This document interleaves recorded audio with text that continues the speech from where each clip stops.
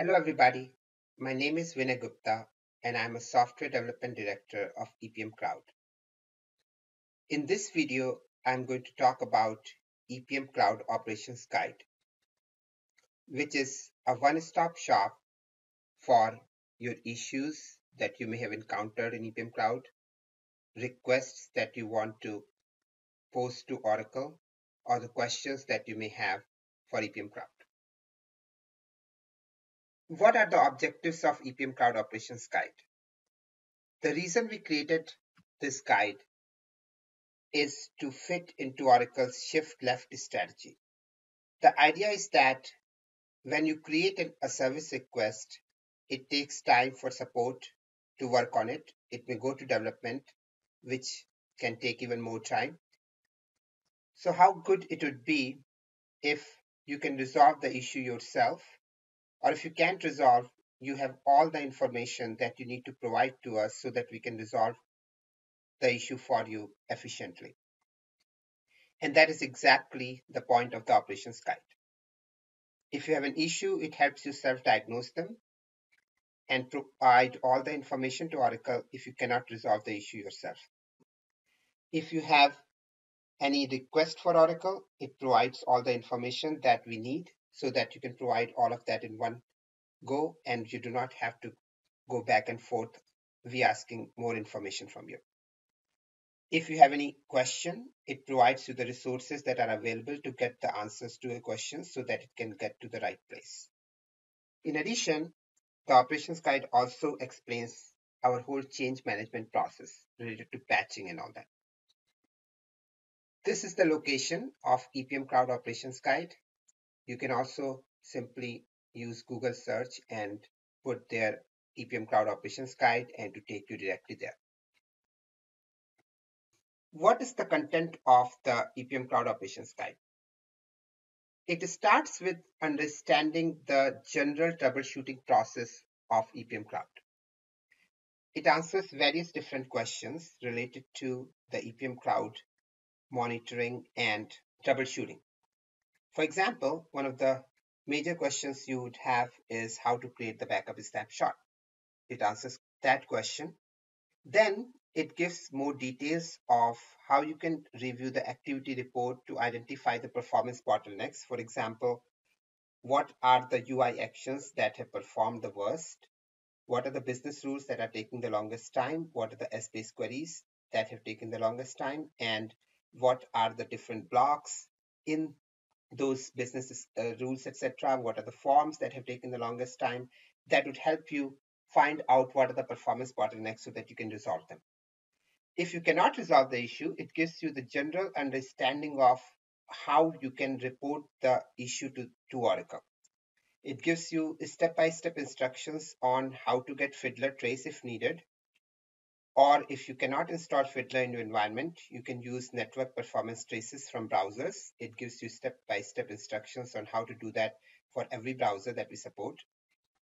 It provides you information on how you can use provide feedback, which helps Oracle getting the logs that are needed to analyze your issue. And it also gives you instructions on how to put all this information in the service request.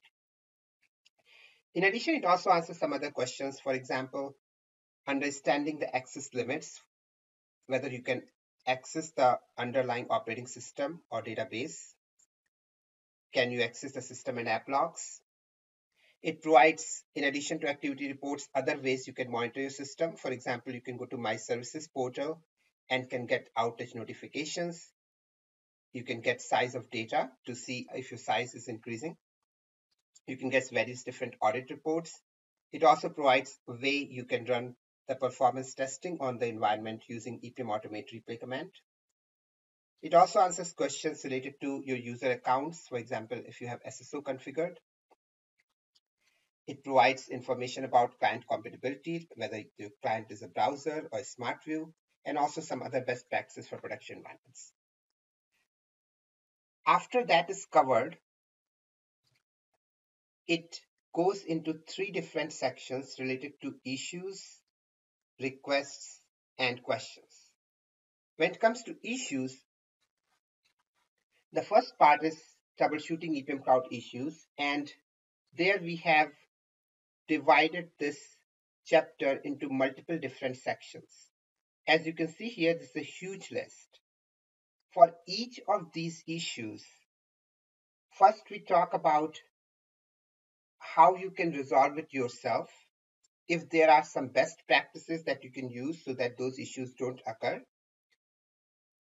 And then, if those issues cannot be resolved by you, what are the specific pieces of information that we need to resolve those issues?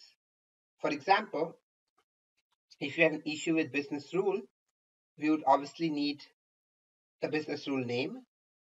If it is an issue with a form, we will need obviously the path to the form. We would obviously need what is your expected response time versus what you're getting. In some cases, we may require fiddler trace or network browser trace. In some cases, we may require which users are getting the issue, and so on and so forth. So for all of these, we actually provide you specific pieces of information that we need. And the advantage of that is that when you create the service request, if you put all those information already there, then we don't have to go back to you asking for those, and thus it would save time. And when we get the issue, we can already start analyzing it because we have all the information we need to analyze those issues. These issues start with login issues. You cannot log into the environment, or your environment is down. Then it goes into specific artifact related issues like business rules, errors or performance, forms, functional or performance issues, database refresh issues, smart push issues, ASO data retrieval, large data export from ASO cubes. Then goes into import and export, EPM automate, REST API, user role and group management issues, financial reporting reports, errors and performance issues, smart view issues. Then it goes into financial consolidation failure and performance issues, data load issues, content upgrade issues, cross environment connection issues, ERP integration functional issues, IP allow list functional issues. And then if it doesn't belong to any of those categories, then we have other functional performance issues where we provide general information that you need to provide for those issues. In some cases, there could be data inaccuracy in financial consolidation. It provides what information we need to solve those. If there's a data loss, and then if you have an issue with the order processing itself. This mostly covers almost all types of issues that we have seen in past coming from the customers. That's why we have added all these issues specifically. And then again, if it doesn't fall into any of those categories, then we have other categories. And we obviously keep increasing this list over time. So you'll see over time, we add other categories as we find that they're useful and we find that some categories are missing here. The next chapter in EPM Cloud Operations Guide is making EPM Cloud related requests. There are multiple types of requests that you make to Oracle, and this chapter talks about what are the specific information that you need to provide to us so that we can satisfy those requests in a timely manner. Again, the list includes requesting a temporary loaner environment that you might need, for example, to create a POC, how to enroll in the implementation success program, requesting performance validation as part of implementation success program or outside of it. Similarly, requesting automated regression testing that we provide, again, as part of implementation success program or outside of it.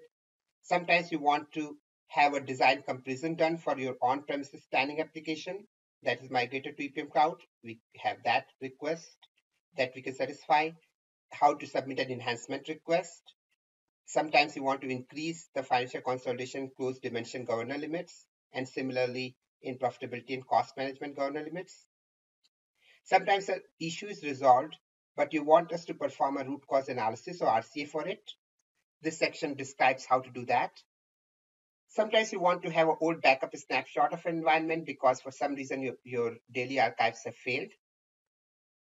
Sometimes you want us to increase the capacity of your system. Also, how to request a health check for an environment where we will provide how your environment is behaving. Sometimes you want to get the EPM Cloud roadmap information. Sometimes we send you an email that says customer diagnostic alert. Those are the alerts that we have found from our internal, extremely exhaustive diagnostic subsystem. So when we find the issues on your environment that are continuously being monitored and alerted, we take automatic actions on those. But in some cases, the actions have to come from you. So we send these customer diagnostic alert emails to the service administrators, asking them to create an SR with that information so that we can then start having conversation with you and can tell you how you can solve that issue. So this section explains what is the process when you get those emails. And then if you have any other request again that does not fall into any of these categories, then how to request those. Again, this chapter is also keep getting added more requests over time.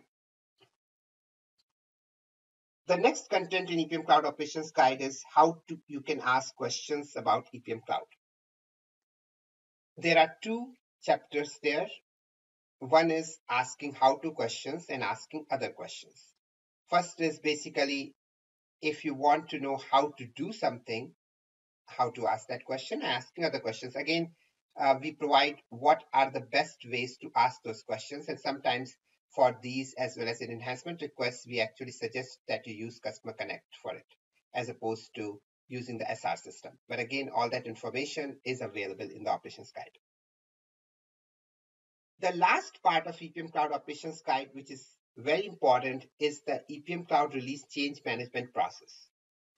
These are the processes that we use to make sure that your environments are up to date and also for you to be able to make some requests that are related to one-off patch, etc. So first section of this chapter is the understanding Oracle's change management process. That's where we explain to you what is a monthly update, what is a weekly patch, what is a one-off patch, and what's an emergency patch, which are basically 4 mechanisms through which we update your environments. Then we explain how we resolve the regression bugs that we have found in test environments. And in some very rare cases, if the regression bugs have made to the production environments, how do we resolve those?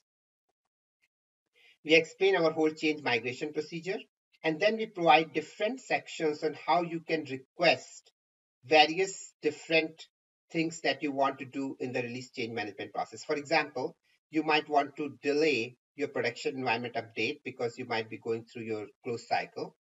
You might want to request a one-off patch because we told you that one particular issue is fixed in a one-off patch. Sometimes you want to roll back of production environments because the production environment has some regression that may have sneaked there and you want to go back to the previous environment. And then when that issue is fixed, even though we automatically fix it, you may also want to do merge back of environment because this may be because of your upgrade delay, right? So if you have done an upgrade delay, you would say that, oh, now we want to go back to the main code line. Similarly, in some cases, you might want to have the monthly update applied to your production environment prior to the 3rd Friday. That is, if we have in a monthly update some specific feature that you really want, and you don't want to wait until the 3rd Friday, you have already tested in your test environment, and you say, okay, instead of 3rd Friday, for example, applied on 2nd Friday itself. So that's that request. And then also the last part of this chapter is how Oracle communicates the update schedule. So we send an email prior to the 1st Friday, around a week ago, and explain when the patches will be applied and also provide you the what's new documentation link. So this section explains that procedure. Not only that we have added EPM Cloud Operations Guide in docs.oracle.com, but we have put it right at your fingertips when you do provide feedback. You may have noticed this already, that in the last few releases, when you click on provide feedback, it first gives you this UI. It basically has 3 links, like we talked about, how to troubleshoot EPM Cloud issues, how to make EPM Cloud requests, and how to ask questions about EPM Cloud. Those 3 links take you to the corresponding chapters related to issues, requests, and questions in EPM Cloud Operations Guide. The idea here is again that before you provide feedback, you can go to these sections in the EPM Cloud Operations Guide and see if you can resolve the issues yourself and avoid even creating the service request. But of course, if the issue is not resolved, then you can click on this link called click here and continue the provide feedback process. But now you will know what specific information we need for the issue that you have because you have gone through the EPM Cloud Operations Guide. So there is no issue of getting not the required information to us. This is an example. So let's say you have some business rule performance issue. You can go to that particular section on troubleshooting business rules, errors, and performance. And there we start with the best practices that you should follow in designing the business rules. Then we give an example of how to optimize the business rules. First step is reviewing the activity report to identify the candidates for optimization. And then we give you step-by-step instructions of how you can go in the calculation manager and identify the areas for rule optimization. We also give you some examples of how to do that and some other related information like avoiding the attempt to cross a null member in function error. And then again, if you cannot resolve the business rule error or performance yourself, then the getting help section provides specifically what kind of information we need to resolve that issue. I gave you a location earlier on EPM Cloud Operations Guide, and as I mentioned, you can also go to it from the provide feedback itself. But in addition to that, if you are trying to just find some information related to an issue you have, you can just go directly in Google and say EPM Cloud Operations Guide and put whatever issue you have. So I have given here 3 examples. One is says business rule performance, other one is for login issue, and other one is for consolidation performance issue. And as you can see, it takes you directly to those links where you can find exactly the EPM Cloud Operations Guide content for that particular type of issue. And same thing would happen for requests also. I hope this helped you in finding the Operations Guide content and how it can help you resolve the issues and give us information that we need to resolve your issues or satisfy your requests or to answer your questions. Thank you.